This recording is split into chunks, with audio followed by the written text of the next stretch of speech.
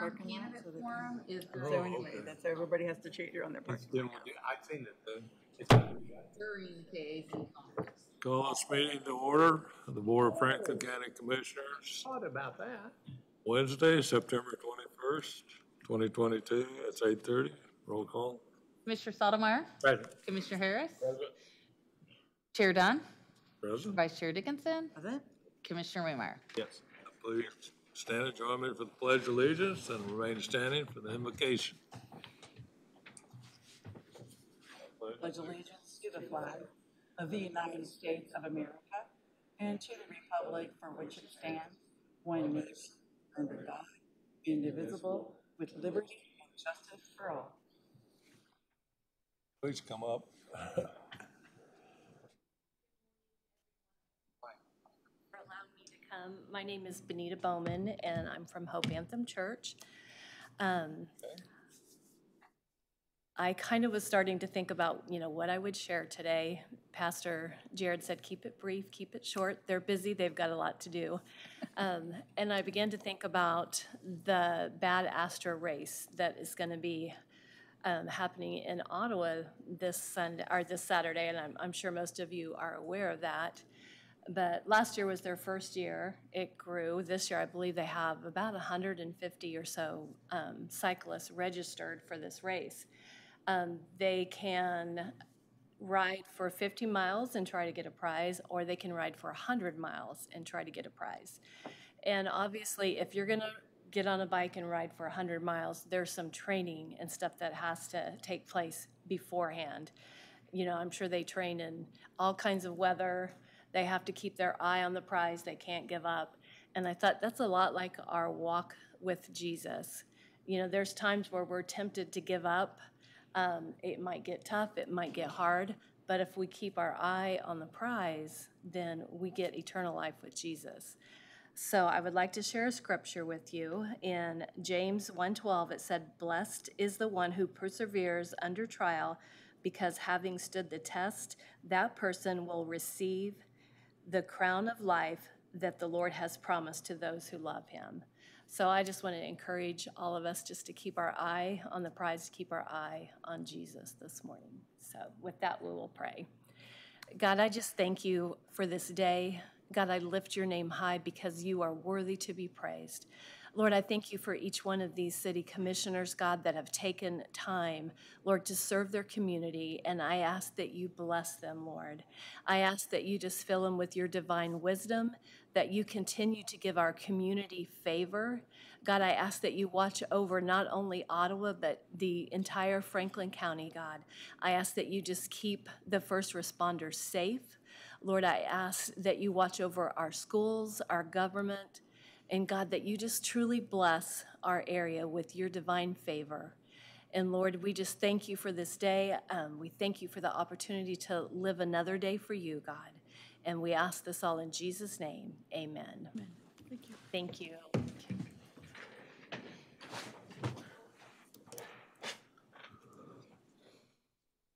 Okay, Derek's under the weather today, so we'll keep on going. Any public comment, Shannon? Okay, the consent agenda, we have claim vouchers in the amount of $864,961.82, and special claim vouchers of $11,700. Meeting minutes for September 14th and study session minutes for September 19th. Move to approve the consent agenda? Second. Commissioner Sotomayor, Yes. Commissioner Harris, Yes. Commissioner Dickinson, Yes. Commissioner Waymire, Yes. Chair Dunn. Yes. Okay, Kenny, come on up and Take over the meeting. got some issues here. Good morning. So we have, I think, 3 items on the agenda today for the Planning Commission. The first one is a rezoning request for Brady, which is to rezone approximately 13.6 acres from the A1 Agriculture District to the RE Residential Estate District. This property is located on Iowa, south of Old 56 Highway. It is located within the building corridor of our comprehensive plan. And I would also note that there are some adjacent tracks to the north of this property that are already zoned RE. So this is more of an expansion of an existing district that's already there. The Planning Commission held a public hearing on this request, and by unanimous vote, the Planning Commission recommended approval of the request. And I would recommend the Board of County Commissioners approve the request. I'd be happy to answer any questions that you might have. Any questions? Okay. Okay, a positive motion be, I make a motion to approve rezoning application number 2204-1959, Brady, to rezone approximately 13.646 acres from an A1 agriculture district to an RE residential estate district, and to amend the official county zoning map accordingly. Motion approved. Second. Commissioner Harris? Yes. Commissioner Dickinson? Yes. Commissioner Waymire? Yes. Commissioner Stottlemyre? Yes. Chair Dunn. Yes. Okay. The second item that we have is for a grant of easement for Shandon and Alyssa Smith and also David Parks. The board has already approved a rezoning request on this one a while back, and we've just sort of been waiting for the final survey to come in. So we have legal descriptions to place on the grant of easement. So we have that now. Basically, this would be granting a 35-foot easement for additional right-of-way on adjacent to the roadways next to these two lots that were created as part of the lot split that's there. Once the grant of easement is accepted by the Board of County Commissioners, then I can sign off on the lot split survey to actually allow the split to occur. I'd be, again, happy to answer any questions that you might have. Is a 35-foot the standard? 35 foot is the standard width that we would require on a local road. So if it was an arterial or collector road, then we would request additional right-of-way. And one thing I've been telling people with the changes in the setbacks that we recently did, our setbacks are now sort of measured from this distance, whether we have the grant of easement or not. So at this point, the grant of easement doesn't really, it provides us more ability if we need to go in and do some maintenance and ditch work and those types of things, but doesn't really affect where they can build structures on the property. So I know, Evergy requires so much footage before they will put in a new line. And Yep. I don't know if this met their requirement or not. This would allow for additional area for utilities to go to. So as part of this grant of easements, not necessarily just for, our right-of-way, but any public utility would also be able to go into that area. So it is a little,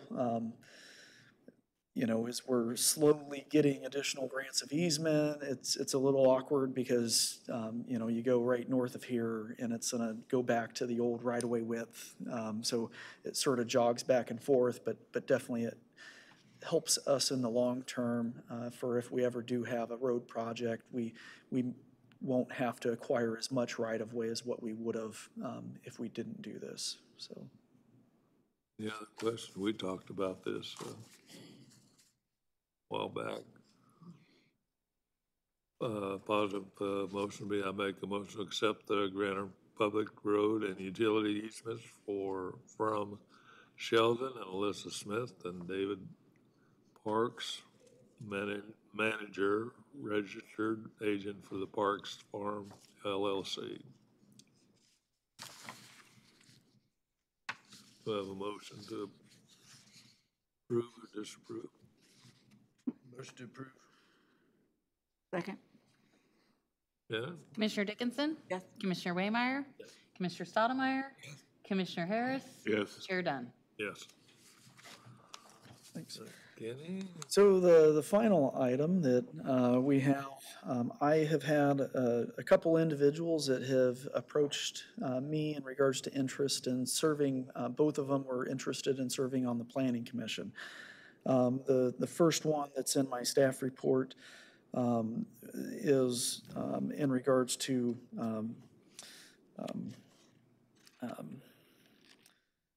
Mr. Lewis Reed, which I believe most of you guys are probably already familiar with.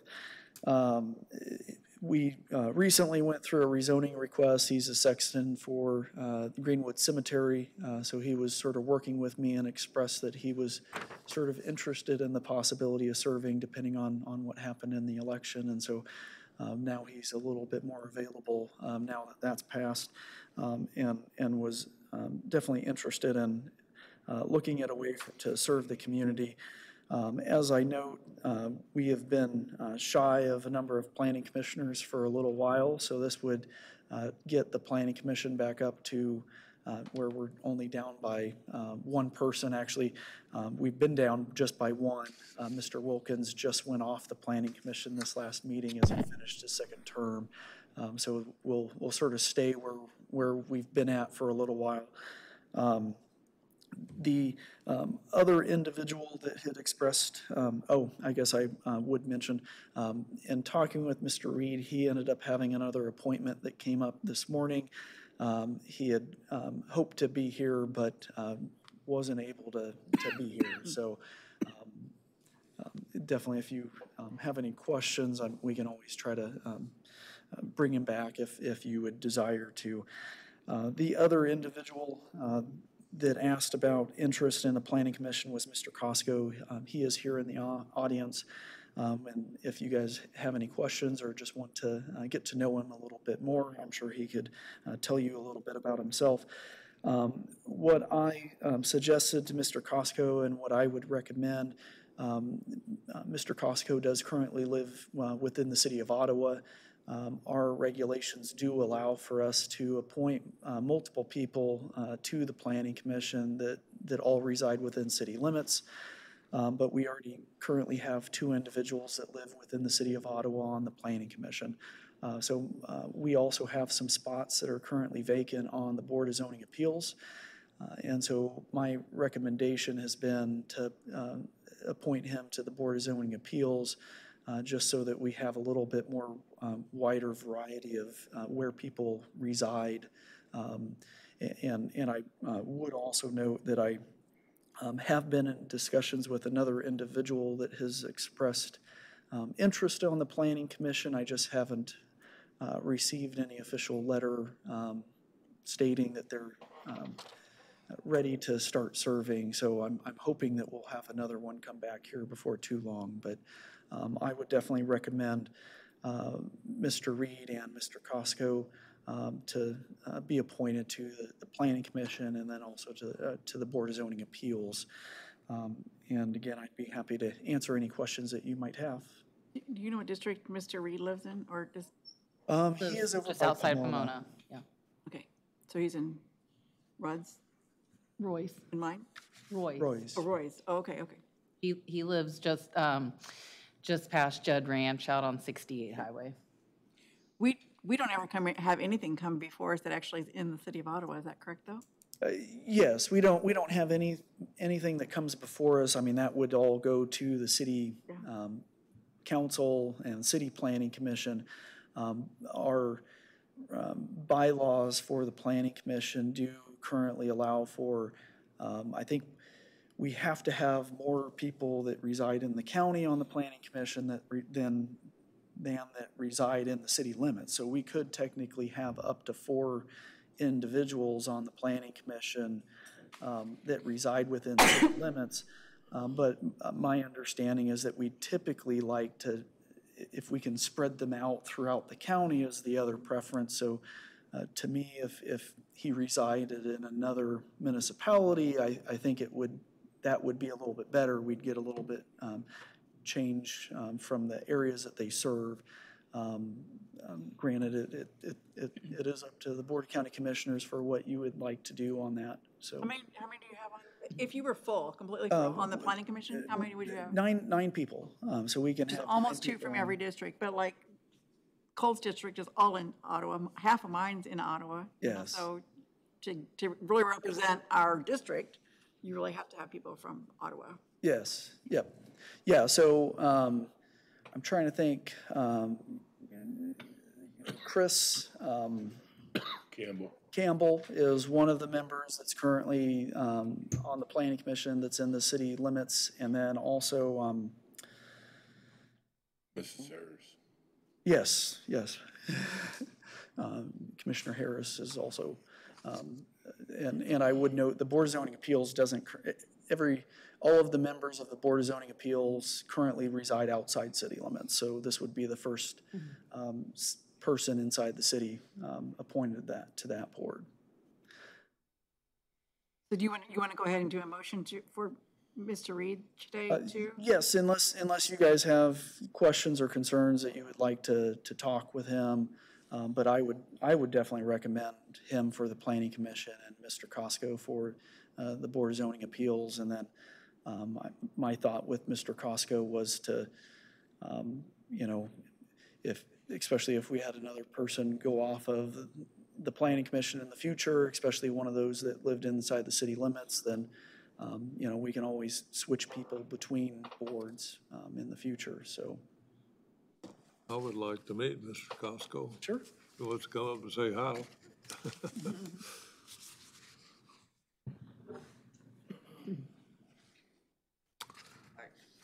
Morning. Do you guys have any questions, or I talk? I'd just like to know why you decided to go ahead and put your name in this. Ottawa almost 20 years. I'm a real estate agent at Remax Connections, and I've been doing that going on 6 years. I just recently got my broker's license, so looking to put that to work a little bit and be more active in the community. I appreciate that. Yeah. Any other questions? Okay. Pause the motion, make a motion to appoint Louis Reed to the Franklin County Planning Commission and Mr. Costco to the Franklin County Board of Zoning Appeals. You got it. So moved. Second. Commissioner Waymire? Yes. Commissioner Stottlemyre? Yeah. Commissioner Harris? Yes. Commissioner Dickinson? Yeah. Chair Dunn. Thank you, Mr. Costco, for coming. Hey, Janet, we're gonna consider appointing Danny, I guess it's Feeling? Is that how you pronounce that? I think it's failing, I think. Feeling? Yes, so after the unexpected passing of Reese Laurie, it's made a vacancy on both the Ottawa Township Board and the trustee position, and also on the LOH Fire Board, as Reese was the appointee to the Fire Board from the Ottawa Township Board. LOH Fire has one representative that's appointed by Lincoln, one by Ottawa, and one by Harrison, and Reese was the representative for Lincoln. So the Ottawa Township Board members, the other two members, have been on a search for quite some time now. Well, pretty much immediately following Reese's passing, they started a search to find someone that would be interested in serving in both capacities for them, because neither of the other two members felt like they had a lot of fire knowledge. They had a lot of township knowledge and were really interested in the other things the township did. They reached out to several people in their area. The fire board also was working to try to find someone and in that area also.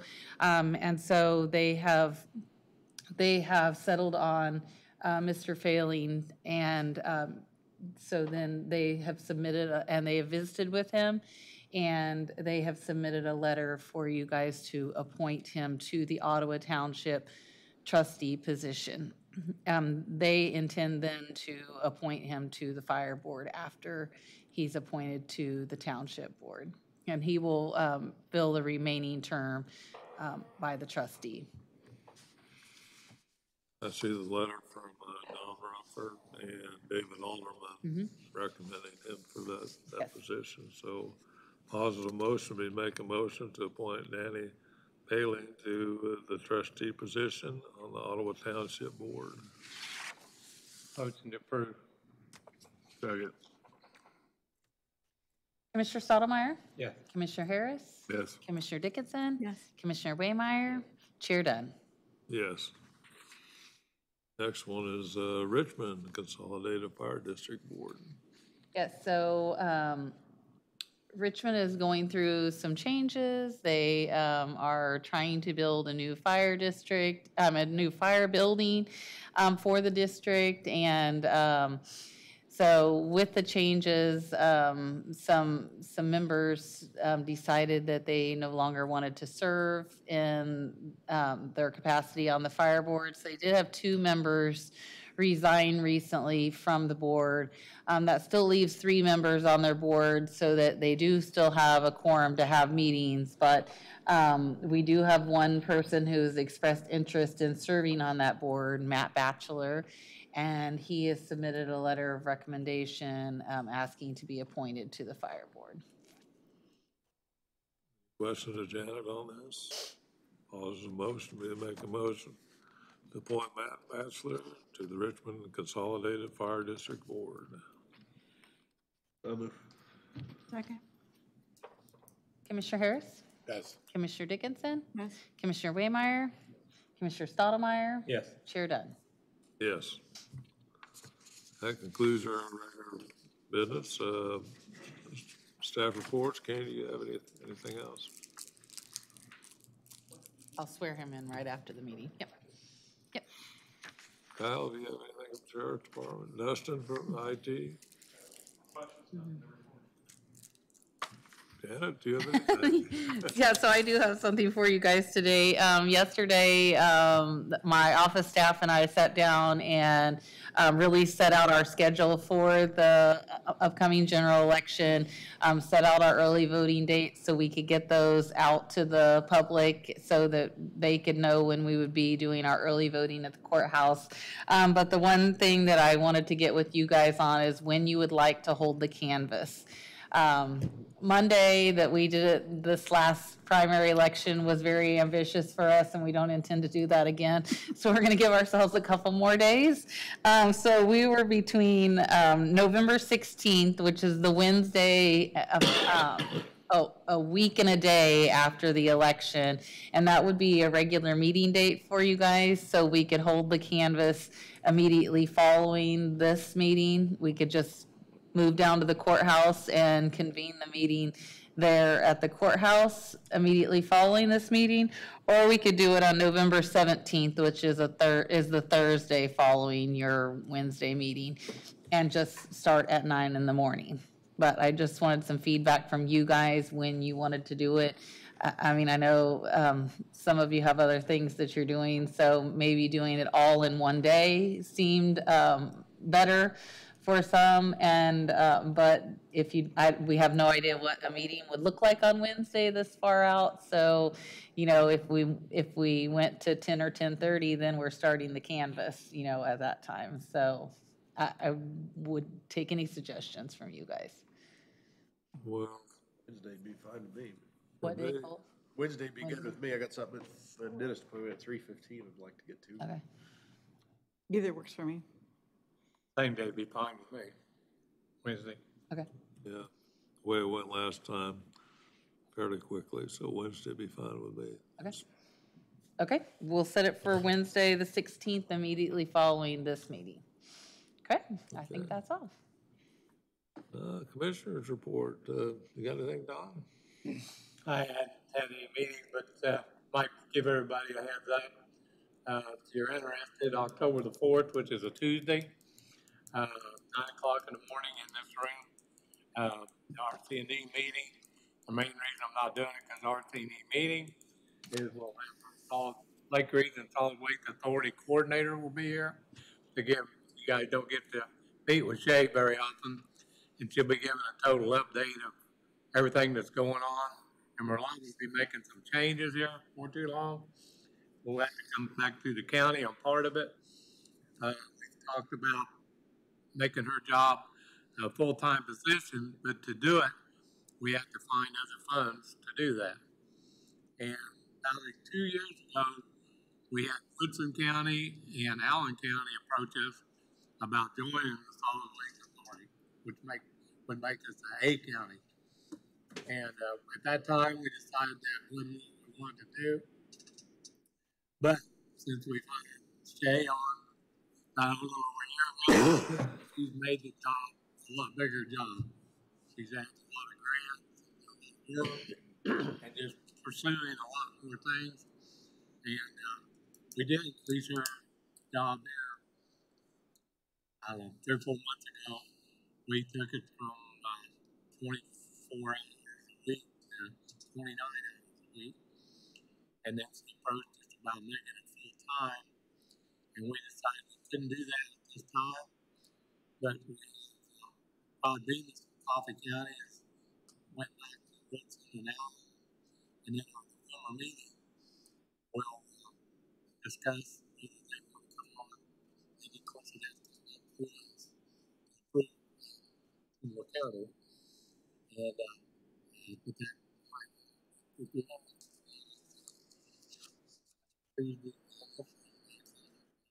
they'll be on and supposed to speak. She won't speak a lot on that subject because the board is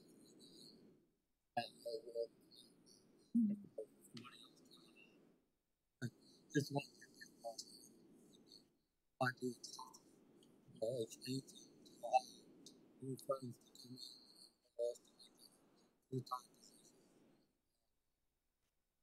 it's something you could say we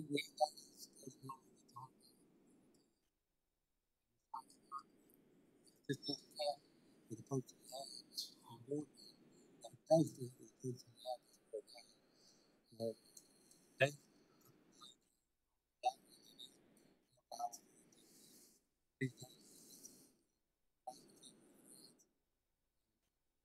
you just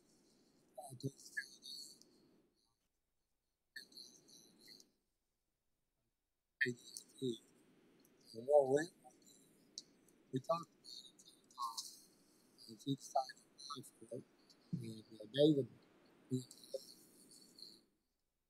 like we do he started this recycling program and big amounts like in fact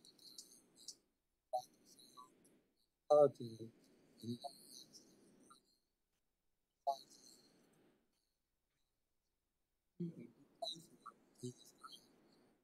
right now, if you look at everything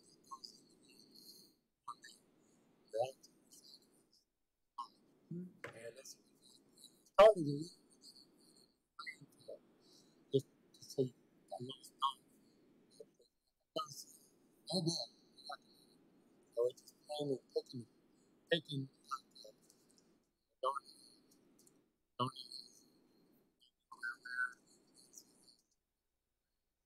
some of those bigger ones. And, so it's something else to try to do. It's kind of like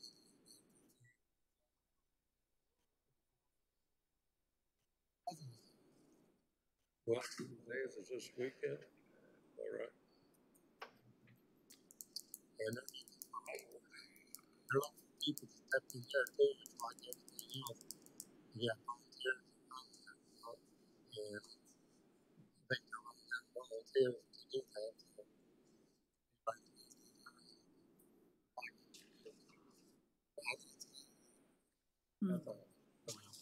Okay. Do anything, Colton? No, nothing I need to add, Roy. Okay. Not yet? I have, I went to the Chamber Coffee on Friday for Dream Vacations, which is Kristen Randall, and Advanced Investments, which is Joe Randall. Roy actually spoke for the county, but it's kind of nice. He helps people make money, and then she helps people spend it, so kind of works out good. We had a meeting, a Zoom meeting of our 4th District Judicial District Nominating Committee. We were supposed to meet yesterday to do interviews, but one more time, we've decided to open back up the application period because we were down to one person that put their name in. So we're going to open it up one more time. It is in Coffee County, so you have to live in Coffee County, and you do not have to be a lawyer. But if anybody is interested in that, they can get hold of, I think the clerk's office probably has information. I just wanted to mention the car show. You know, you just see all those people down there and people that are all doing what they're supposed to do. And I saw a lot of law enforcement presence, sheriff, EMS from our organization. But it's just great to see that many people all getting together and having a good time together. And I didn't hear of any incidents, so that's awesome. And the weather held off, which is even better, so that's very cool. And then the last thing is, if you think COVID's over, ask OU. They had, I believe, around 50 COVID cases at the beginning of the school year. So it's still there. So it's not over.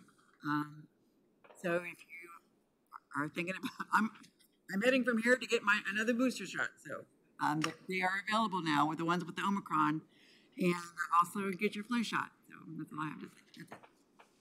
That's it. Okay. Well, I got quite a bit. I'll just start off Grable's retirement Friday, right here in the chamber from 2 to 4 o'clock. Right here in the chamber room here. Okay. I was talking to the chip and seal inspector yesterday because it was out my way, and they finished up the chip and seal project yesterday, and now they're looking to do the striping after a few days of packing the haydite, basically the material down. So chip and seal made it before fall, since this is the last day of summer today. So they made it before fall this year, so that's a good thing. Had a couple FDC meetings. First meeting was the full board on the 15th of September and approved the budget, 2023 budget of $195,000 approximately. A couple things they talked about was the health insurance for basically Paul Bean, one with the Chamber of Commerce program with Blue Cross and Blue Shield. So they're working for get health insurance for that group. Paul mentioned annual meeting, whether it be a banquet, and he's basically looking for just a luncheon where give out the awards they do for the FCDC. And Casey Lytle is going to be the president of FCDC next year, so he's going to be. Casey Lytle's now working with Porter Spears Insurance Company. Was up there at the bank in Wellsville, and they're looking at maybe changing the meeting from 7:30 to 8 o'clock. So anyway, that was FCDC meeting. Then last Friday, Ann and I went to a meeting with two representatives of the school board and the superintendent and city manager and the mayor. We met at 290 to discuss basically talking about Proximity Park and how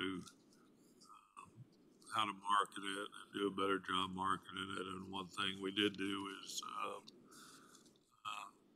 going to lower the basic cost to $25,000 an acre, and also give Paul kind of leeway in doing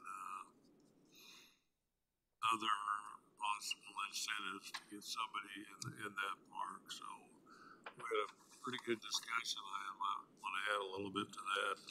We had a good discussion, got everything out in the open, and said, how do we going to get somebody in Proximity Park? What do we need to give, and who are we competing with? And we're just trying to see what we really need to do to get somebody in there. So That was that meeting last Friday with over at the school board meeting.